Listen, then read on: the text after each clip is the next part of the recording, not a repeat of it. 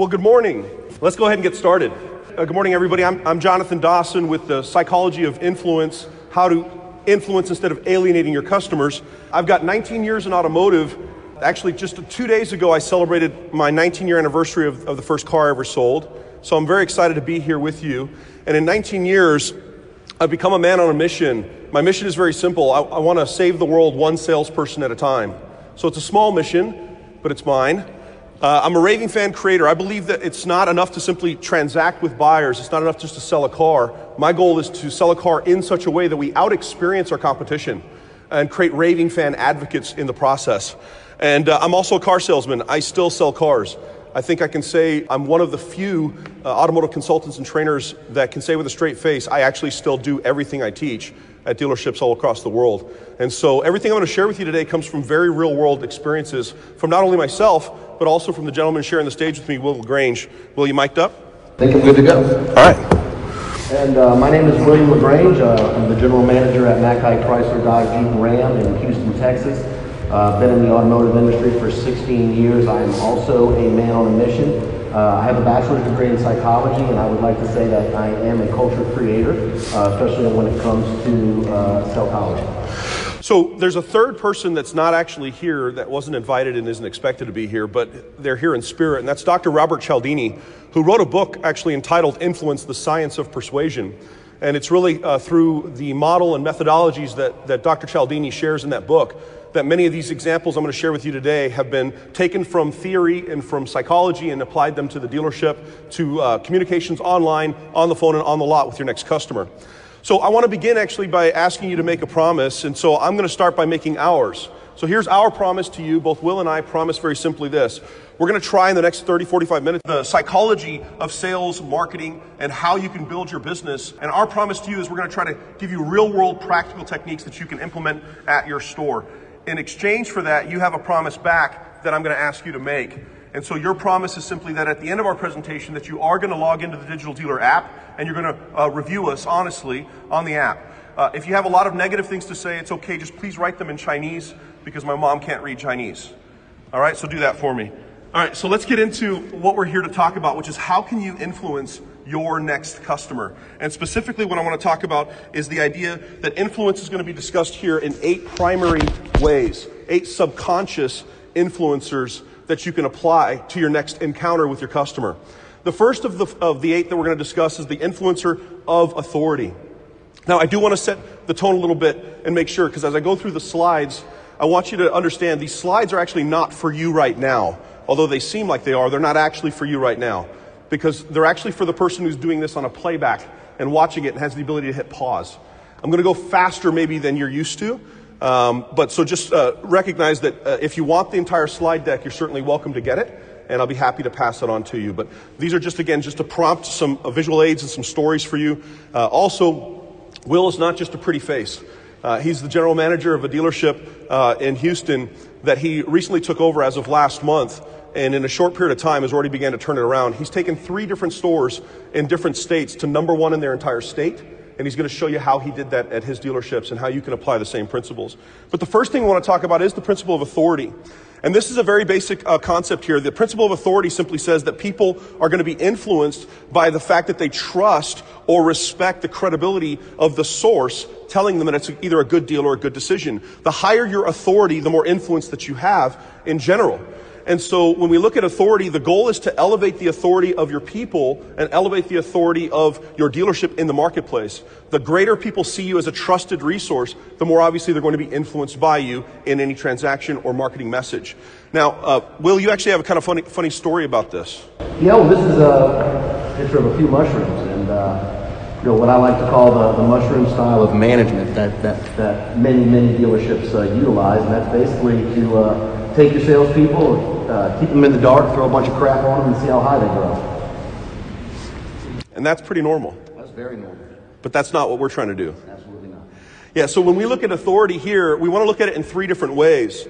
Your online authority is how, when a customer is interacting with your team online, how do you elevate the authority that they're talking to somebody that they can trust and that somebody they should listen to?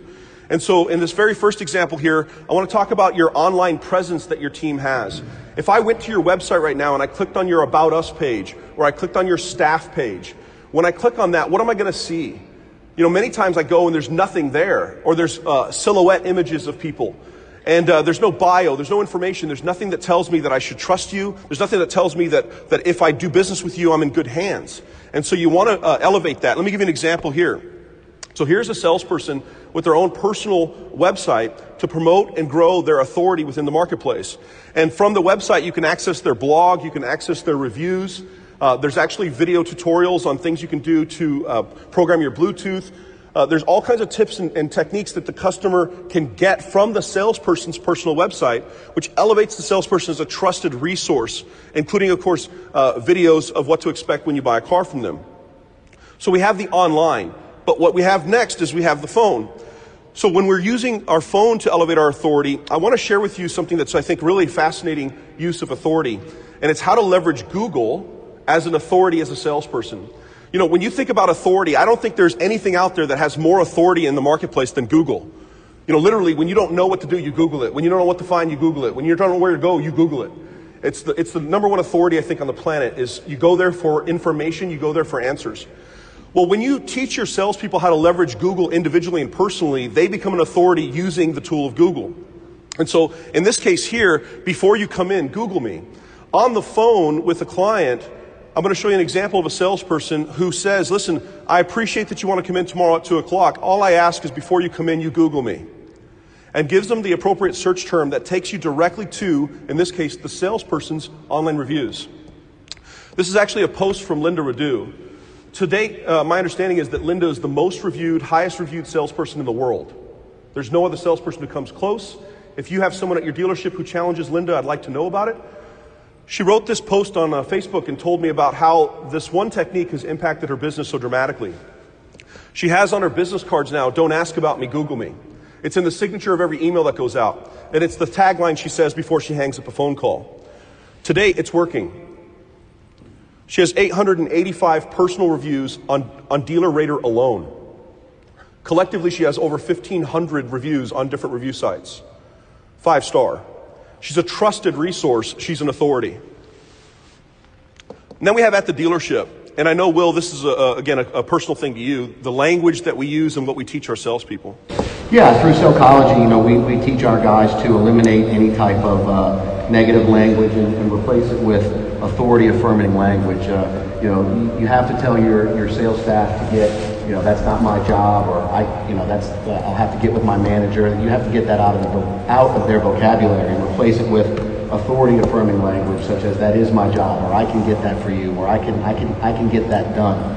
Also, you know, we have what's called EME, which stands for early management endorsement, and we make it a point within the first 10 minutes of a customer arriving on our lot to actually have a manager meet and greet them, not only just to say hi, but to elevate the salesperson's sense of authority with the customer. So, you know, basically we let the customer know that they're in great hands with the salesperson, that the salesperson knows what he's doing, that he, you know, works basically directly for the general manager, and he can get the job done. Yeah, and I think, you know, many of you might be familiar with the term of an EMI, an early management introduction, or sometimes even referred to as an intervention. But this is a little bit different. This is an early management endorsement. The goal here is not to simply say, I'm the manager. It's to say, you're with the right person. You don't even need me. It's to endorse and transfer authority to the sales professional themselves. So this is the power of authority, and it's one of the principles that we're going to discuss today. But the next one we're going to discuss is the principle of exemption. Because customers are influenced in different ways, because everyone does have a different way of influence, we have to be willing to both recognize and adapt our approach to match the customer more uniquely and more directly. The principle of exemption is very simple. It's the principle that influences people to buy because they feel in some way they're getting a special deal or they're getting a unique experience, something that's unlike normal people. You've all had a customer that's this way. You recognize this person. When you tell them that the program is scheduled to end the end of the month, they're the ones that say to you, oh, they'll probably extend them. And they're probably going to get better. And you say, you know what, I hate to see this car sell since you like it so much. You know, let's lock down this deal today. I mean, if you wait till Monday, I can't guarantee it's going to be here. The exemption person says, well, if it's not here, it wasn't meant to be. If you've ever heard that, you're talking to someone who thinks from exemption. They're the ones that always think they're the exception to the rule. And so recognizing that allows you to actually play to that strength and talk to them in a language that matches their way of thinking, which means you have to practice a type of reverse psychology with this person. So online, these people prefer to do things differently. There are third-party sites and third-party tools, and in fact, the exhibition hall will have several of them. There's even third-party companies that are competing with retail dealerships because they're offering customers a unique or different way to buy a car. The exemption person is the one that's interested in that model. The exemption person is the one that's trying to figure out what do normal people do? I want to do something different. So if you don't get on that train, you're going to miss that segment of the population.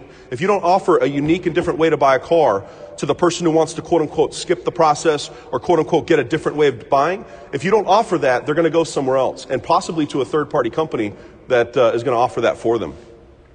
On the phone, we do the same thing. We offer to the customer a unique way of doing business. And the goal is to say, hey, listen, when you come here, I'm going to do something for you. I'm going to do something for you that's very unique and special. And sometimes, like I said, when you recognize these things earlier, it allows you to just frame everything you offer in light of their influence, and it causes that person to respond very positively. Let me show you an example of that. In this video, what I'm doing is I took an inbound phone call, a lady named Stephanie, who was looking for a car for her son, who expressed to us that she hates the car buying experience and process. And so immediately after the phone call ended, I did a quick video with a gentleman, Randy. Hi there, Stephanie, Jonathan Dawson, and Randy Brady, the car all-star. That's exactly right. And we just wanted to send you this quick video. We spoke earlier today about a vehicle for Cameron. We've been fantastically busy here at the store, but I wanted to take a minute to do a quick introduction. Randy will be the gentleman that'll meet with you tomorrow morning when you come in at 10. Awesome. And he's going to also do another video for you to look at with some more information. So you're going to get that later, but we wanted to get you something right away. So say bye to Stephanie. Then bye, immediately Stephanie. after Right, that video bye. was sent, Randy, the salesperson, rolls out the red carpet, puts a bow on the car, turns that image into a meme, and sends that directly to Stephanie. Now keep in mind, Stephanie's trying to buy a car for her son. As soon as Stephanie receives this message, she responds back to Randy and says, will the car still look like that when we get there? She's excited to come see the vehicle with her son. You want to leverage this stuff online, on the phone, and of course at your dealership. And so I know that, again, Will, this is where another critical step where the language comes in and how you communicate to people who are exemption buyers. Yeah, that's right. Obviously you need to look for clues to find those individuals that, or to find out who those individuals are that are influenced by the exemption principle. But if and when you do, you need to make sure that you talk in terms of exclusivity and that that they are an exception to the rule. So certain word tracks such as we don't usually just do this for everyone, but or we can do this for you, but please don't say anything to anybody else. Just making them feel like they're the exception to the rule. Absolutely. The next principle we're going to discuss is the principle of obligation. And this principle of reciprocity and obligation is also a very powerful one in psychology. And it's based on a very simple idea that people will be influenced to buy from you and feel obligated to buy from you based on the value they've received or the effort that was given. This is very, very powerful. When you do something for somebody, especially something that's unexpected, it causes a subconscious reaction in the mind where they go, wow, I didn't expect you to do that. That was very kind of you. I didn't know you would do that. Or you would do that for me. And when a person feels that emotion a couple of times within an experience like buying a car, they start to feel like a schmuck if they then decide they're going to shop you. They start to feel like, how can I ignore all the effort these people went through to take care of me? It just makes it harder for the person to walk away from the deal or to not, in this case, maybe keep an appointment. And so online, offering to prepare the vehicle prior to their arrival. I mentioned this a little bit when it came to the principle of obligation, but Will, you use this at your dealership as well? Yeah, we do, and the principle of obligation and reciprocity is about adding unexpected value, adding enough value whereas the other dealerships aren't, so to speak. And one of the things we do, there's a picture right there, is we actually have a few red carpets and velvet ropes when we have an appointment that we know is going to be coming in to look at a vehicle. We'll actually lay a red carpet out and some velvet ropes to make it look like it's a true VIP experience. And I know that many dealerships don't do anything like that. They don't even have the cars pulled up, but I think it goes a long way and it adds a lot of unexpected value when say you're the only dealership that's actually laying out the red carpet for a customer. Yeah, imagine the client has 3 appointments, 3 different places they're intending on going. They've already been to one, and then they come to you, and just for an appointment, they see this. And when they walk up and see this experience, they start comparing this to the dealership they were just at. And if they decide to go to the next dealership, they start thinking when they get to the next store, because oftentimes they get there and then what? No gas in the car, battery's dead, can't find the keys. And the customer starts thinking, man, look at how much effort these people put in. Here's another example I think illustrates it even better. So here is an example of an inbound call where the salesperson is talking to the customer and discovers that the reason they're in the market is because his fiancée is having a birthday and she's buying a car for her birthday. So he's scheduling the appointment and they're going to go look at some cars. Now, in this case, the sales professional, knowing this, takes advantage of this opportunity and stages the car this way without the client knowing. So when they show up for their appointment, they don't expect to see this. And as soon as they get out of the car, this is their first impression of the vehicle. There's a birthday card waiting for them, the sign, the balloons, and the whole thing is set up. So you can imagine then when Anne is there looking at a car for the first time and she sees this experience coupled with all the other great things the dealership does, it makes it very hard for them to then beat you up on the price. It makes it very hard for them to just try to figure out how to get a better deal from down the road. Because you've created reciprocity, people feel obligated to respond and to do business with you. And I know a lot of dealerships also are getting better at this, but offering to do documentation and take care of paperwork prior to the customer's arrival. The goal is to try to get as many times as possible with the customer's mindset, get the customer to say something like, you can do that? I didn't know you could do that. I didn't expect you to do that. I didn't know you would do that for me. You would do that for me. If they can respond that way 2 to 3 times, psychologically, it triggers reciprocity in their heart. And they start feeling like, wow, this is such different experience than I expected. You guys are awesome, and I feel like I owe you my business. At the dealership, I'll show you an example of a salesperson taking ownership over this philosophy and staging gift boxes and bags for their customers. Again, this is an example of something he's giving to a customer who's coming in on an appointment. So remember, the goal is to leverage reciprocity so the customer wants to buy from you and doesn't feel like they have to beat you up. So these are the things that you're doing prior to the customer ever coming to the point of making a purchase decision. So in this case here, as you can see in the image, he has a staged box and he's got a discount card. It's called Ben Does It Right card. He had these custom cards made up. They look like credit cards. And he actually has relationships with local businesses around his dealership where you can present the Ben Does It Right card and get discounts at sandwich shops and get free bag of chips and all kinds of things that he's set up all around the dealership area. And then when you show up for your appointment, he's got this stage for you and he gives it as a gift just for keeping your appointment. So when you start stacking these influencers on top of each other, you realize the power that they begin to have in a sales process. The next one we're going to discuss is the principle of liking and familiarity. Now this principle here is very common. Again, we understand these things. This is not new material, but it's just understanding how to apply these things to our sales process so our people are consistent successes instead of accidental successes. You have people on your sales team right now that are an accidental success with every customer.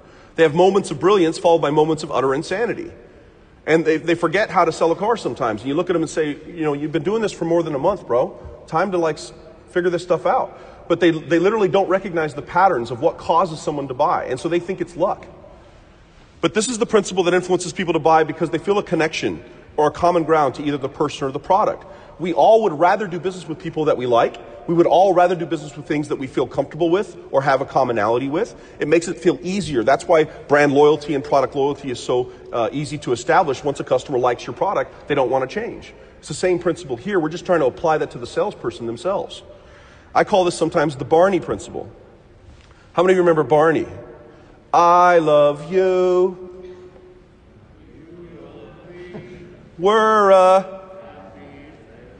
Come on.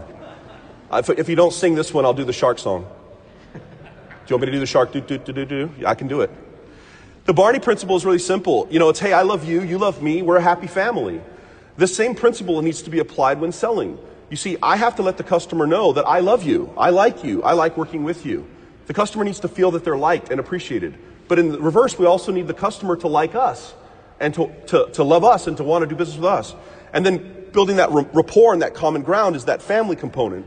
And so online, the way that you do that again is you send videos or provide a link again to the bio page or personal website where you feature the salesperson. All right, so in this video, you're seeing again, this is Eric Cash's personal homepage. And from this video page here, he's actually doing kind of an informal introduction to himself, talking about how he got in the business, why he got in the business, the things that he does for his customers, what you can expect from him, and it really kind of tells a little bit of his backstory. And when you learn this about Eric, you really start to bond with the guy. You start to feel like, here's a person that I'm going to enjoy working with. Here's a person that I think I would enjoy having as my salesperson. I went to Olive Branch High School, so I've been here 20 plus years. I got a wonderful girlfriend I've been with for 4 years, going on 5 here in June. We just had our wonderful daughter. Her name's Courtney, December 11th. She's 9 weeks today. She's precious, so she's my everything. It's my first time actually being in a car business. My girlfriend told me that, hey, you're really good with people. You have great people skills. You can talk about anything. So I decided to give it a shot, and it's a wonderful place to be. It's a great experience for me here, and I don't think I can go anywhere that's any better than this place here. I go the extra mile for my customers, and I'm willing to stay with them as long as possible. I will never give up on them. If they're in a tough situation, I'm willing to work through it. I'm willing to work with them to get them the best deal possible. I want my customers to say that Eric was a very professional salesperson, that he was very honest, he was friendly, he was fun, he was silly. He made the car buying experience the best that they ever had. On your team right now, how many of your people have videos like this set up? Videos that feature them, their family, videos that feature their hobbies, their interests, giving opportunities for a customer to connect with them on a personal level. Many dealerships don't have anything like this. You don't have it on your About Us page, your staff page. There's no way that the customer can feel a liking or connection with your team because we're not featuring why you should like them and why you should connect with them. The next one, of course, is on the phone. I have a little bit of a controversial stance on phone calls. I actually think that most calls are too short. If you listen to many people, they talk about trying to get the call 2 minutes or less, and that's effectively what happens. You have a call. Do you have the car? Yes, I have the car. When would you like to come in and look at it? I can be there maybe this Thursday. Great. I have 3:15 or 4:15 where it works for you. And then all of a sudden you set what you think is an appointment. And what I'm suggesting is no rapport can be established in 2 minutes. None of these influencers can be established in 2 minutes. What you want to do is you want to extend the call a little bit longer than that because you want to teach your people how to actually create relationship with people, to find out what the customer's goals are, what they're trying to accomplish and why. And if your people can begin to connect with them on a much more personal level, then they stop seeing it as a transactional process. I think the industry has switched to transactional for a lot of dealers, but I'm against that. I'm about relationship. I'm about creating raving fan advocates. I'm about out-experiencing the competition. I think that's where profitability can be gained and retained in this marketplace if we make our people lovable. At the dealership, allowing your salespeople to brand themselves and build a following. Will's got some unique examples of that he wanted to share. Yeah, well, these are two photos here. The guy on your left, his name is Josh Frank, and he goes by. He's got a personal brand. He calls himself the Candyman because he gives out the sweetest deal. And every time he has a guest, he's got those little jars of candy that he likes to give out, and he has a good time with it, and the customers love it. Also have another guy, and his entire office is filled with pictures of happy customers that have come before, and he brands himself as the people's champ because he fights for the best deals. And those are just two examples of personal branding that these guys have used in order to kind of, let the customers, help like them even faster. That's exactly right. So we've talked about how these influences work, and there's actually 4 more that we're going to address. And all of these begin to stack together, compounding on top of each other, and create an experience for the customer where you reduce friction, you reduce the back and forth, you create a much more compliant and flexible and reasonable buyer, and ultimately increase profitability and production. This is part of the principles that Will has used to take 3 different stores to #1 in their state. It's by using these principles and teaching their salespeople how to actually connect on a deeper emotional and psychological level with your buyers. The next one is social proof. Social proof is a very, again, common principle. We understand that people will be influenced when they see what other people are doing. And if they see that other people are doing something, they feel more safe or secure that it's a good, wise, or a great decision. So leveraging social proof means that you're going to cause customers to see that other people trust you. And one of the ways that I'm going to show you to do this that I don't think most dealerships are utilizing is utilizing social media live tools to cause the story of your sale to go viral. So let me show you an example of what that looks like, and I'm going to give you 3 different video clips. But what I want you to see is this is a perspective from the salesman's perspective. He just sold a car. His name is Matt. He just sold a car, and across from him at his desk are 2 clients who just bought the car. And he's actually going Facebook Live at his desk, interviewing his customer. This is the man with all the power right there. I'm not ready. Hey, John, you're also live. on Matt and Mia's Facebook page. So how do I flip this? Do you know? This one. Oh, right in the middle? No. Over. Left. This guy? Tag. No. The other left. Got it. No. That was the left. There. Oh, that camera. one. Got it. That was actually the best part, I think, right there, of the live video. Good news. Nicole's here too. Hi. And we just hung out with a pretty awesome guy who put us into a pretty sweet minivan because that's how we roll, right? We still got the 3 kids in back. We checked out the sedan. Not going to work, right? Maybe one day, probably a decade from now. But today, this man right here, who's going live on a separate feed, Matt and Mia, right? Look at the sign here. Well, I'll take you. Right? It's backwards on Facebook, but it's fine. You got it. So, but he hooked us up. We highly recommend the experience. Totally laid back and showed us all the cool features. Now, these people have never gone Facebook Live before. They don't know what they're doing, but he asked them to. So that video in a week got 127 views on the salesman's profile, but this is where it gets very interesting and the compounding effect of using these tools. This is the same experience from the customer's perspective. So this is the customer's phone as he was holding it. One moment. This. Now, you probably know better. We're live, Matt. Can you go this way or this way? I don't know if it goes. Yeah, so this is what happens when you come see Matt and Mia. Look at this. It's personalized Matt and Mia M&Ms. Are you live right now? Yeah. Yeah, milk chocolate candies. But do you know this is the man with all the power right there? I'm not ready. So Mia is Matt's puppy. So Matt does co-branding of himself, Matt, with his puppy Mia. This, you know? And everything is branded Matt and Mia. And Mia comes to the dealership all the time. And Matt specifically targets people who love dogs. And he builds a connection with people, in this case, this family. So the husband went live at the exact same time the salesman did. A week later, within the same window of time, he got 1,000 views and 23 shares. The customer's video had 1,000 views and 23 shares. The salesman had 127 views. The customer had 1,000 in the same window of time. The next morning, the wife came in to pick up the car, and here's what happened. All right, folks, we are picking up our new car, and look at Lexi. She is in Matt's Tundra. Hi! Hi, Sadie, are you ready? Yeah. Okay, go show us the new car, Sade. So you can see, in this case, the wife actually went live the next day and got an additional 500 views. These are people who have never gone live before in their life. But the reason they went live is because Matt said, all of my customers are doing this for me now. Social proof. Would you do this too? They said, sure. And he collected, between 2 people, 1,500 views of a single sale. Most of your time, what happens at your dealership is when you guys sell a car, if a salesperson sells a car, typically who knows that a car was sold? Well, he knows or she knows, the manager knows, the finance manager knows, the porter knows, the customer knows. And of those people, who's going to buy a car again in the next week or 2 weeks or month? None of them. So what happens is you have an experience one time that's not being shared using social proof. And therefore it limits the exposure and it limits the ability for the salesperson's business to grow. So another example is to use on the phone social language to build consensus. Teaching salespeople to share, whatever it is about your dealership that makes you guys the best. The reason why you're the number one whatever in your market. The reason why so many customers buy from you. So saying things like, here's the reason why many customers do decide to shop with us. Here's why we get feedback. Here's why customers tell us they do business with us. Here's why we're ranked number one in our market.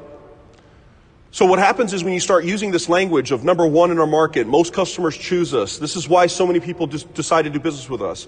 Is it creates social proof in the mind of the buyer, telling them it's a safe decision to do business because so many other people do it as well. Will, you guys actually have an evidence manual that you use to help customers close customers. Yeah, we have an evidence manual. We call it a review binder, but every one of our salespeople has just a small binder that they keep at their desk. And the time in between when they go get their proposals from management, they actually ask their customers if they would mind reading their review binder. And the review binder basically consists of sheets of paper that previous customers have written letters of recommendation on. And it's a great time to, first of all, fill the void, the 5 or 10 minutes that it takes to get the proposal from management. But at the same time, the customer is reading all these great reviews. peer reviews that say, how good of a salesperson, Johnny is, and, that Johnny will treat you right, and you got to do business with Johnny. And we found that it really puts customers at ease. It makes them feel like they're getting ready to do business with a salesperson that is a good person to do business. And it's so simple because, it's a cycle. We show them the review binder, and when we earn their business, then that customer will therefore write another review, and you get the snowball. Just keeps getting bigger. It's a snowball effect. Absolutely. The next principle is the contrast principle. This is a very interesting principle in psychology. It basically has to do with the way we think about things in relation to others. So in this case here, the principle that influences people to buy because of how the deal or the opportunity compares to what they expected or a previous offer that was given. It's basically looking for clues based on previous experiences or based on things around it. So if I ask you right now in the room right now, does this blue box, does this look like a big blue box? Yes or no? No. Now does it look like a big blue box? Sure. Now does it look like a big blue box? No. So in this case, what's the thing that changes? The environment or how it's being compared or contrasted. Whenever you compare or contrast things properly, you cause a person to feel influenced by the information that you're giving compared to what they've already gotten or compared to the experience or what they expected. So let me give you an example of that. On your website online, how well do you define what are commonly referred to in marketing as your USPs or your unique selling propositions? The things that cause you to stand out compared to other dealerships that you might shop with. Here's one of my clients, used car dealership. And so on their website, they have their common questions tab. And whenever their internet department, BDC, or sales team is talking to a customer who starts asking one of these common questions, the salesperson will take a direct link from the common questions page and send it to them to begin to answer what makes us different or unique. So here we have the top 10 questions. And one of the questions is about their money-back guarantee and how it works. And so they actually provide a very clear statement. If for any reason you have second thoughts about your purchase, you can return the car within 3 days for a full refund as long as you've drove it for less than 500 miles and there's no damage on the vehicle. Buy it, drive it, love it, or return it. That's their promise. There's also a short video from the owner talking about why he provides this promise to his clients and a full detailed explanation of the 3-day money-back guarantee. How well do you define your unique selling proposition and how you're different and what you do to contrast or compare yourself to others in the marketplace? On the phone, I know, Will, you use contrast with your BDC and salespeople when it comes to appointments.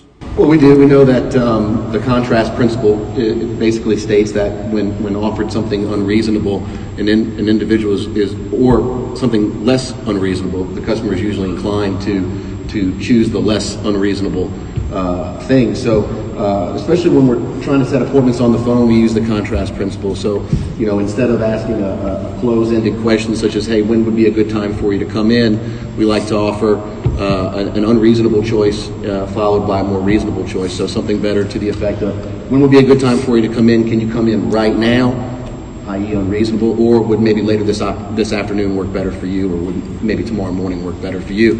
And we found that, instead of asking a closed-ended question, which you don't get a lot of results off of, if you offer that, can you drop everything you're doing right now, come on in, or would later this afternoon work best for you? They typically choose the more reasonable, which would be later the afternoon. Absolutely. So at the dealership, I'm going to share with you an example that I use that's very unique on how I help salespeople get referrals. I think most of your salespeople that do a good job would love to see an increase in their referral business and would love to see the ability to get more referral leads from every sale.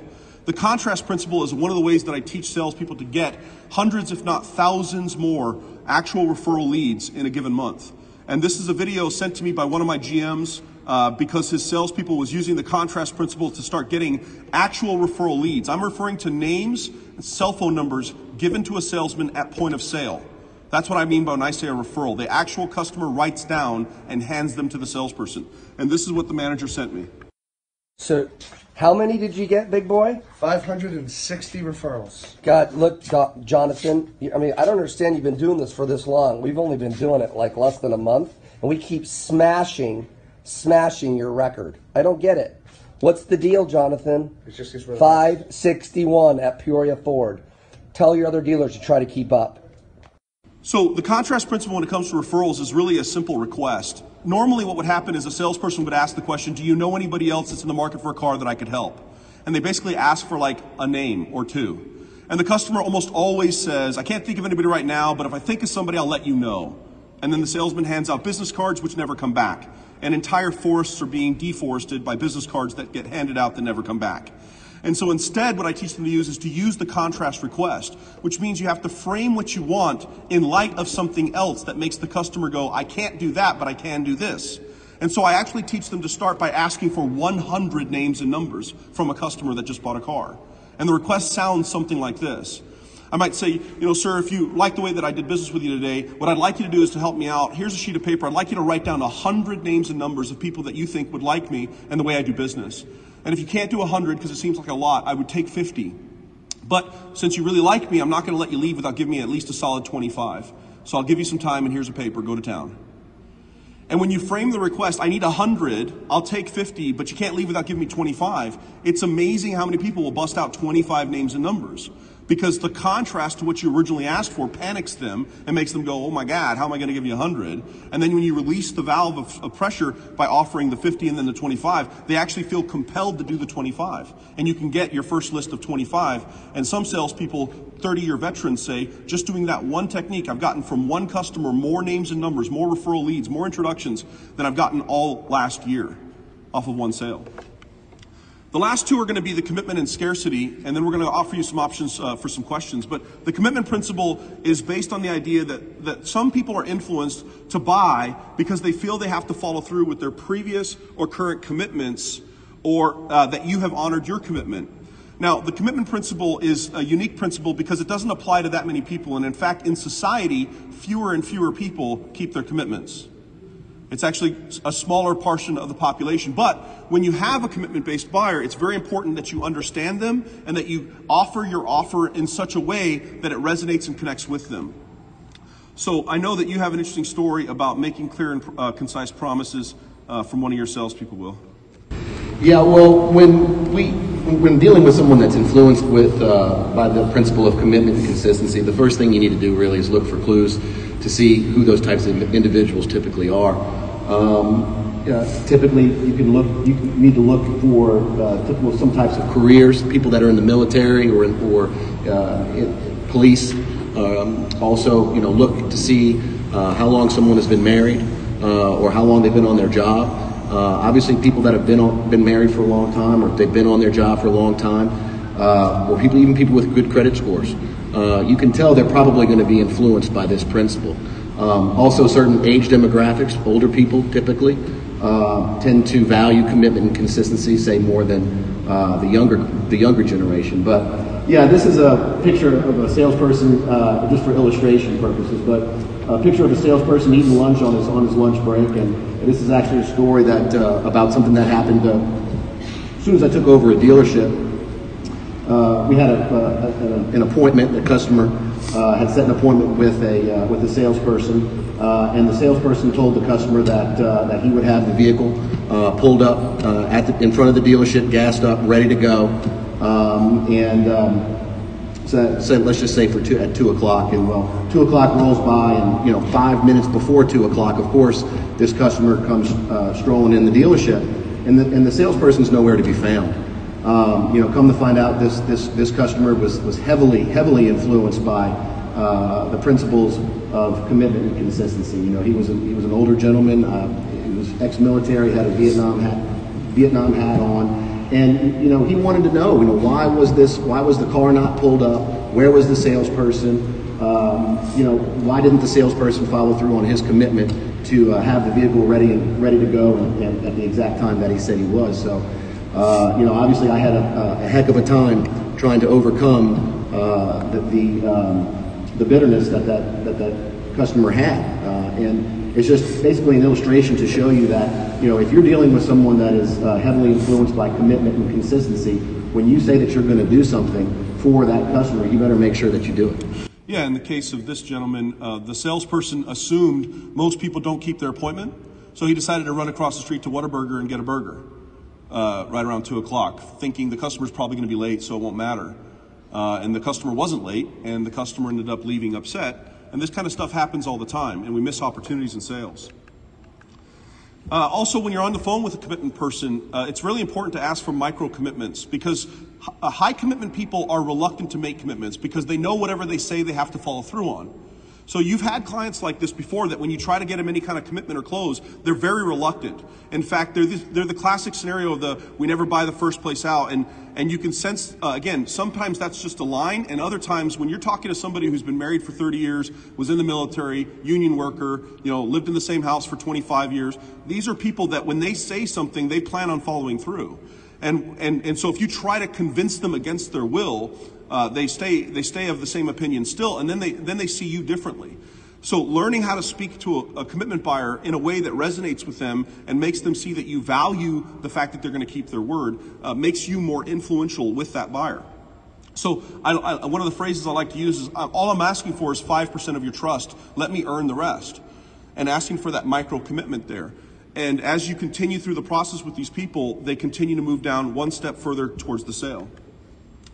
Also, at your dealership, if you have a longevity story at your dealership, if you have a lot of things you do for your community or a lot of things you do for your customers, these types of buyers are heavily influenced by how you serve the community and what you do for other people. And so making sure that you weave that into your story or your dealership tour, make sure the customer senses that you are committed to your community and your customers, and that will influence them to commit to you and to do business with you. The last one is simply scarcity. And this one is obviously one of the most abused and used tactics in all of the car business, right? It's the car's going to sell, you're going to miss out, the program's going to end. And when it works, but when it doesn't work, it's a train wreck. Because if you're dealing with an exemption buyer and you try to use this, you don't influence, you alienate and annoy these people. But for scarcity, it's simply the principle that says that people want to buy because they don't want to miss out on a deal or an opportunity.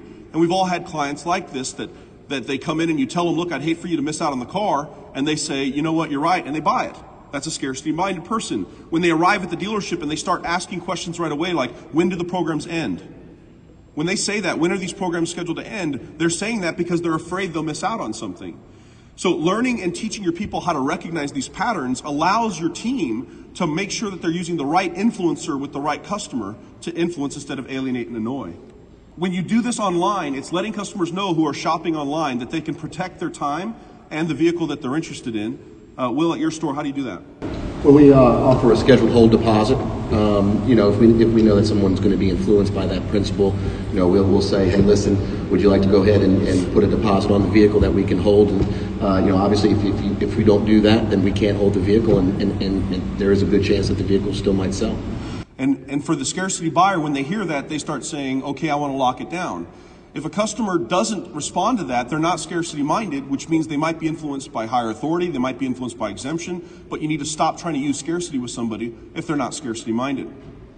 Also, I have a dealer client that offers to bring the vehicle directly to the client as well. So if the appointment is within 24, 48 hours, what they'll do is they'll say, listen, one thing that we offer our customers who have found a vehicle that they want and have been looking for a long time and don't want to lose the vehicle is we'll actually take the vehicle directly to your house. If you have a vehicle that you would like to have appraised, we will bring your vehicle to the dealership and we'll wash it for you.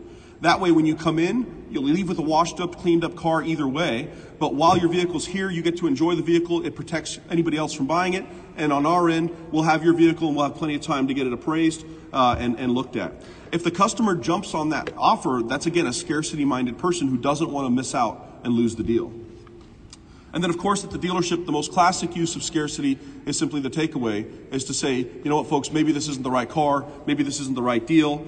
I know that we have somebody else that's interested in this car, so maybe we should just let them have the car and you guys can find something else. And for the customer who's scarcity-minded, this freaks them out, and they come back to the table. And most of us, especially sales managers in the room, can relate to using this effectively. So we've all tried this before. We've all tried certain closes with certain customers that completely backfire, and certain closes with other customers that work like a charm. We've all had a salesman try to convince a customer of something, only to have the manager come in 2 minutes later and say the same thing that the salesman was saying, and they believe the manager because they believe higher authority.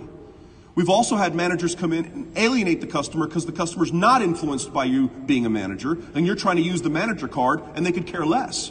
So recognizing these patterns gives you an ability, whether it's scarcity, whether it's authority, whether it's contrast, to always try to figure out what is in the mind of my client and how do I make sure that I'm speaking their language. So here's some final thoughts as you wrap up the session as we get into the Q&A.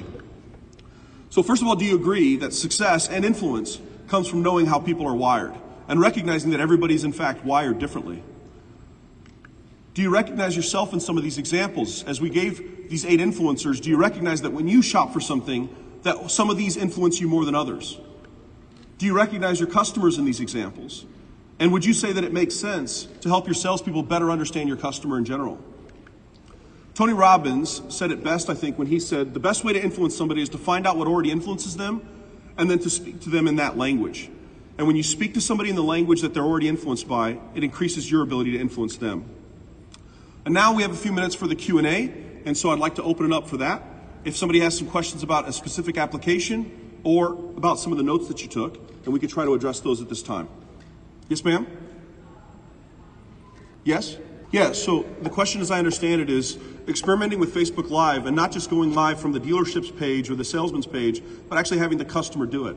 And what successes have we had? It's been phenomenal. In fact, it's actually interesting that the customers' live streams on average are getting more views and engagement than the dealership's page live stream is getting. You would think they'd have considerably more reach, but it's actually not showing up to be the case at all. And it'd be fascinating if somebody from Facebook could explain that to me. But like I showed you in the indication in that one example, that's actually fairly common. The salesman goes live, gets 127 views. The customers go live and get 1,523 shares. I think for some reason when people see their friends and family going live, it's such a unique experience. Very few people have done it. In fact, almost every time when I ask a customer, have you gone live before, they almost always say no. And so this would be the first time they're going live. And so I think when they go live and then their friends and family see that they're going live and they bought a car, then there's, I guess, the interaction and the engagement on that. It's quite fascinating, and it's easy and it's free. Everyone should be doing it. So the question is there much hesitation? I would say there is sometimes hesitation, but again, it goes back to the way you've influenced the customer up to this point. So if you've influenced them, like for example, my questions leading up to the live, this is the way I asked for the live. So this is a principle called the commitment principle I referred to earlier, where I'm going to get a bunch of micro commitments. So I might ask this way. I might say, based on your experience working with me today, if you had any friends or family that were ever in the market for a car, would you feel comfortable recommending and endorsing me? And you would say, sure. And I'd say, and out of everybody that you know in your network, how many of them do you think would like me and the way I do business? Yeah, it's usually not a handful, it's usually everybody. You don't know me that well, but I'm incredibly likable, okay? So the answer is everybody. But usually they say, you know what, probably everybody I know would like you. And I say, great, would you be willing to do me a personal favor and help me out on a project I'm working on? And they say, sure. Would you be willing to introduce and endorse me to your friends and family if I showed you how? And they say, yeah, what do you want to do? I say, let's go Facebook Live. Have you ever done it before? And they go, no. I say, it's easy, I'll show you. My customers started doing this for me recently. And that's it. Okay, you're allowed 2, so you're good. Yep. Well, in this case, you're on their channel. So you don't even need an authorization because you're actually streaming from their account, right? You're not using them for promotional purposes. They're using you. So you're actually exempt, right? Maybe another question or two. I think somebody had one back here. Yes, sir? Well, I've been using Sellchology for about 4 years now. We're going into our 5th, yeah. And when I go into it, when I go into a new store, I'll bring Sellchology with me, and I start at day 1. And I mean, what I've found is that at every single place that I've gone to, the salespeople really take to it. It really speaks to them. They see it as something that is something incredibly different, something that they've never seen before, a different way of thinking on how to sell vehicles.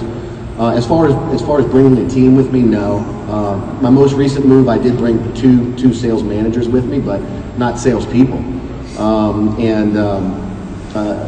my most recent move here in Houston, the salespeople are excited about Sellchology, just like the salespeople were at my previous dealership. So one thing I've really found is that the salespeople really take to it, and they really see it as something that they can relate to, and they get excited about it.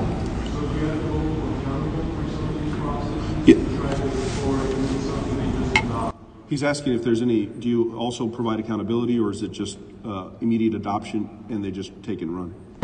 Well, no. You know, what we do is when we start the training program, we'll watch videos. We'll watch the videos together. We'll discuss them, talk about them, and then we'll ask them if they can try to implement whatever it is that we watched or whatever it was that we were learning about that day. We'll ask them to see if they can try to implement it, in their daily practices, and they do. But yeah, of course I try to hold them accountable. I say, listen guys, I really want y'all to stress this, I want you to stress that. Or if we're studying about, certain principle, I just want them to, I'll say, hey, listen, throughout the day, I just want you to be aware and, of when you're dealing with a customer like this, or if you're dealing with a customer that is influenced by, this behavior or this principle, and they did. It's all about recognizing patterns. And so once you teach people to recognize the patterns of behaviors, they become much more intuitive and much more intentional. Yeah, and the behaviors become much more predictable on both sides, the salesman and the customer. Yeah. Well, listen, as far as time goes, you guys have been very generous with it. I apologize for the technical difficulties. Thank you for your patience and grace. I did ask you to review me. If you're going to say super negative things, please do it in Chinese like you promised. And everybody else, thank you so much for your time. I'll be available over here if you have any further questions. Appreciate your time. Thank you.